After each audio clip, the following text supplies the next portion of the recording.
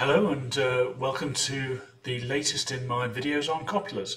Now, this series I'm going to be looking at vine copulas, and they're a really interesting alternative to the traditional type of copula that I've covered before. There's also quite a lot to learn about them, so there's going to be quite a few videos, hopefully, on this topic, looking at what they are, how they're constructed, some of the terminology around them, some of the maths that you need to use to understand how to derive the parameters, some examples in Excel, of course, and obviously how to use vine copulas in R. So without further ado, let's get into it.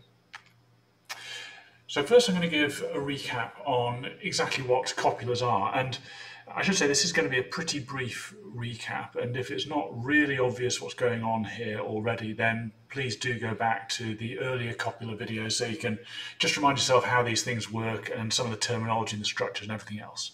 So when we talk about copula, we're normally talking about a copular distribution function, something that chucks out a probability essentially. And the way these are formulated, if you've got two variables, is c, f of x, f of y. So the inputs there, f of x and f of y, are the cumulative distribution functions for x and y. And the output is the probability that the cumulative distribution functions of two random variables, f of capital X and f of capital Y, are less than f of little x and f of little y, respectively. And in this way, it's independent of the shape of the distributions of x or y. So this is a really important part about copulas, is the inputs to them are distribution functions, they're uniform distributions, and all of the characteristics of the marginal distributions, the shape of those distributions has been stripped out. It's just the order of the observations, that's all you're worried about.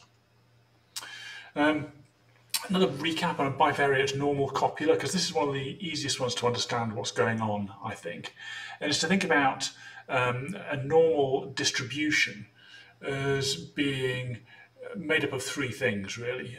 Two marginal normal distributions and a thing in the middle that joins them together.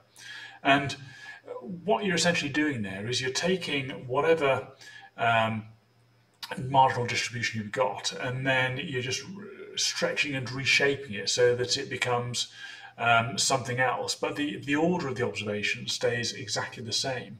And this is a really important point. Again, copulas join marginal distributions based on the order of those distributions, so the distribution functions, those marginal distributions, not the value of those distributions. So bivariate is fairly straightforward. Multivariate is pretty similar. You're just going up from, I mean, most of the reasons that you start with a bivariate distribution is it's the most basic type of copula. Also, it's easier to draw a two-dimensional copula. Three-dimensional copulas and higher are pretty hard to draw and even visualize, but if you can understand what's going on with 2 dimensions, then moving to 3 dimensions, it should be fairly straightforward.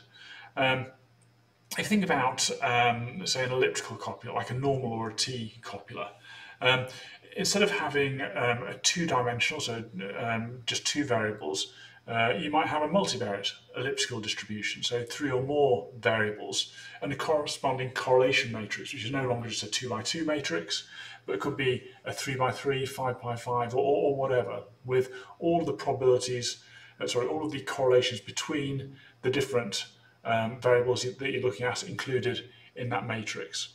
And then specified for degrees of freedom, T, for whatever that distribution you're looking at is.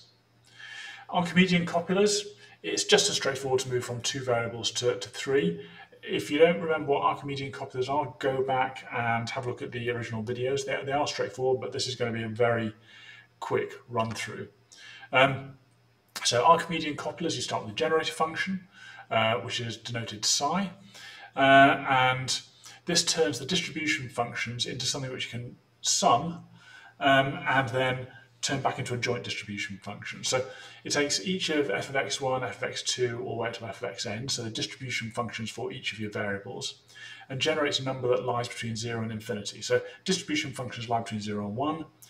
The generator function gives you something which is between 0 and infinity. You can then just add all of these generated numbers together, so the generator of function apply to each of those individual distribution function numbers, and you get a result which is also between 0 and infinity.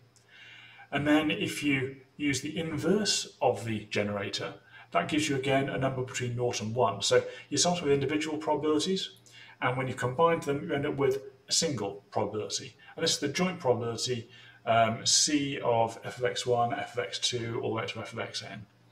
And this just shows what's happening graphically. So f of x1, apply the generator, you get psi of f of x1. f of x2, apply generator, you get psi of f of x2, all the way to f of xn. Add all those together, sum them, use the inverse of the generator, and that gives you your copula. So you start with something between 0 and 1, you end with something between 0 and 1. So what do generator functions look like? Gumbel copula, generator function is minus log of the distribution function raised to the power of alpha. So that's what you apply to each of the f of x's, and then the inverse of that to get back again. And alpha is defined in this case as 1 over 1 minus tau, which is Kendall's tau, which is a measure of rank correlation. So if you look at the average correlation of all these variables you put them together, that determines what your measure of alpha is, and that determines what your generator function looks like and what your joint probabilities look like, what your copula distribution looks like. So that's all just a recap on copulas.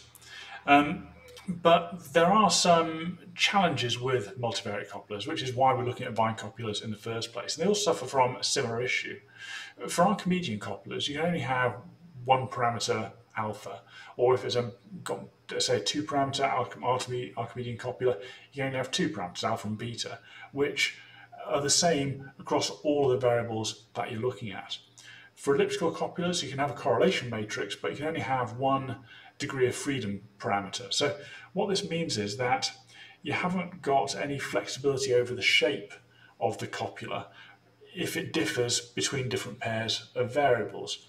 So if the relationship between variables 1 and 2 has really fat tails and between 2 and 3 doesn't have fat tails, there's no way to really deal with that in a multivariate copula. You've got to take the average of the fatness of the tails and just live with that, which is not particularly helpful.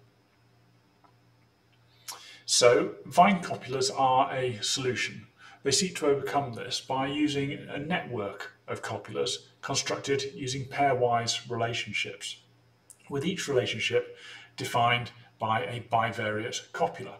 So this gives you much greater freedom, because for each pair of relationships you can specify things like not just the correlation but the fatness of tails as well, the shape of that relationship, which is very helpful, but it does bring with it a few challenges. So the first complication is conditionality. So what we've got here is a very simple vine copula, linking variables 1, 2 and 3, and 3's in the middle. So it's built using C of f of x1, f of x3, and C f of x2, f of x3. In other words, you're defining the copulas joining x1 and x3, and you define the copulas joining x2 and x3.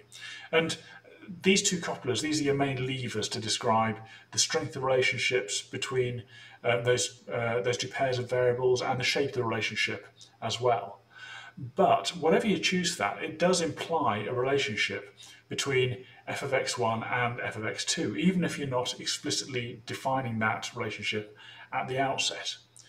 And this needs to be allowed for, because what ideally we'd like to do when we're looking at the structure and the parameters is we'd like to find those that maximize little f of x1, x2, x3, which is the joint density function for all of those. Because essentially what you're trying to do here is you're trying to find the maximum likelihood, or the parameters that maximize the likelihood of your density functions. So f of x1, x2, x3, somewhere in there, as we'll see later, there is an allowance for the relationship between x1 and x2, and that needs to be allowed for somehow, even if you're not defining it explicitly.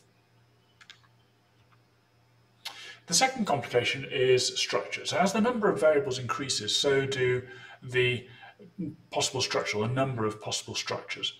So the one that we saw just over the page, that was 3 variables. And as you can imagine, if you've got 3 in a row, the middle one can either be 1, 2, or 3. So if n is equals 3 in terms of the number of variables, the number of possible structures you could have is 3.